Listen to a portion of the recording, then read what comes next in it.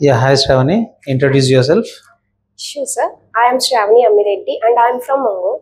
I have completed my BTech in the stream of Computer Science and Engineering from the Quiz College of Engineering and Technology.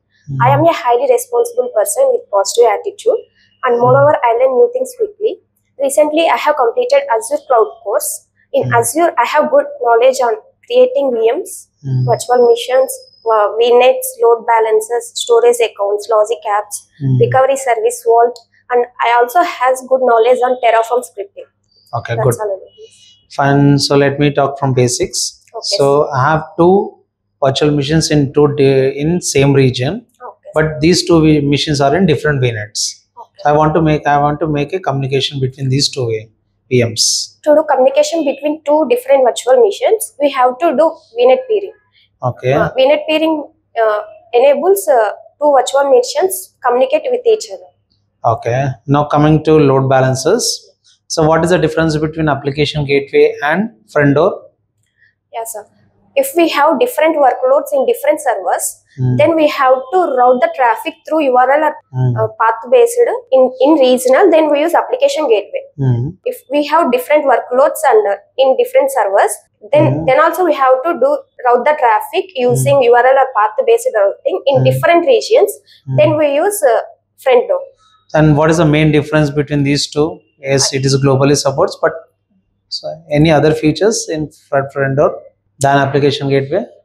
Application gateway is mainly used for web applications, and it doesn't support content delivery network.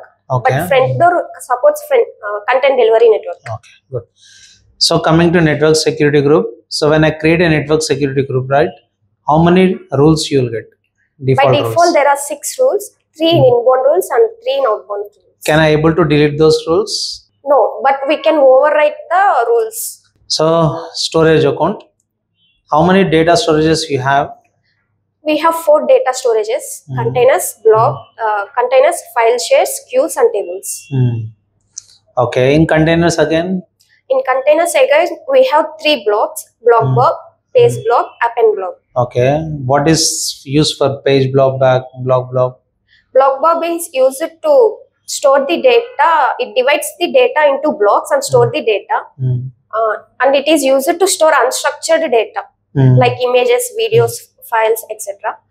Page blob is recommended to store virtual machine files. Okay. Append blob is used to store log files. Okay, good. So in the container, when you create a container, you have 3 types of access levels. What are those?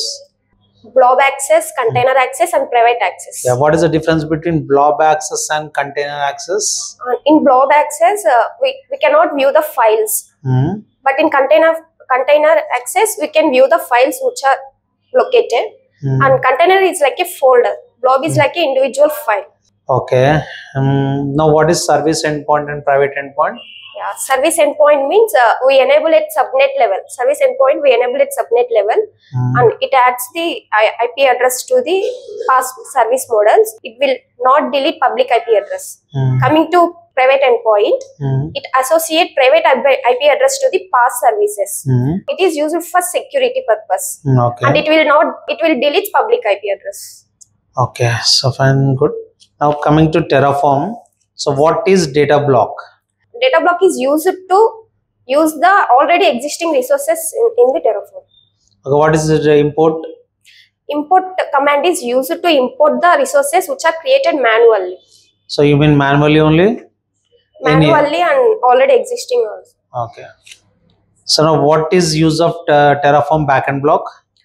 Terraform backend block is used to store the state files. Okay. It stores all the state files in the one backend. So what is exactly Terraform FMT? Terraform FMT command is used to rewrite the configuration files in a canonical formatting.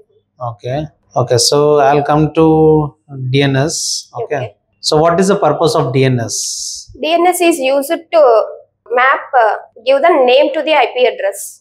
Okay. For user convenience to easily connect with the. Okay.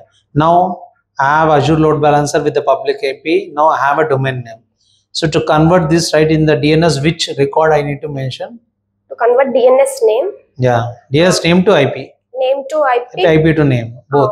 Host a record is used to map IP to name or name to name. Name to name. For name to name, we use CNAME record. CNAME.